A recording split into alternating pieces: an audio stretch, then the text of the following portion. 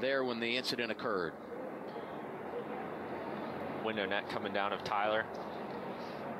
Such a strong start to the season for Tyler. He's had nothing but bad luck here lately.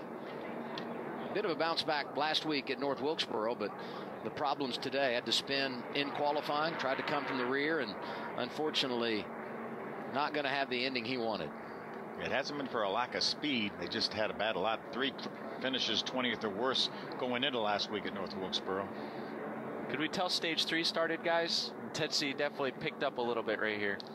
Just like last year, you go stage 1, stage 2, caution free. You get in the final stage, all bets are off, and as you said, a little more aggression, and we have our first caution for an accident on the night.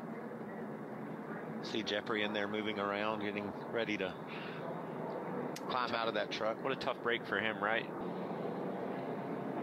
See if we can see where this starts. Oh, it's already well happened. Yeah, Ankrum was way down there. Yeah, that's strange. Thad Moffitt coming in, nowhere to go, really landed in his lap here.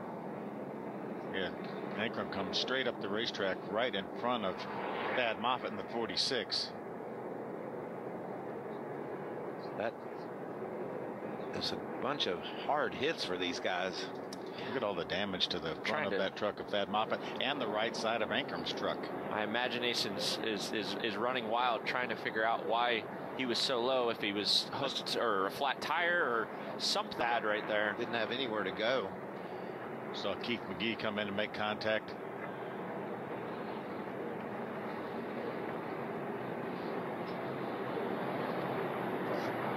Check out the middle of the pack. Here we go, right here. Tyler Ankrum.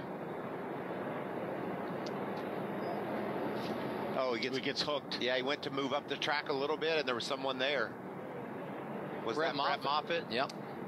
And then watch this. Thad Moffitt had committed to the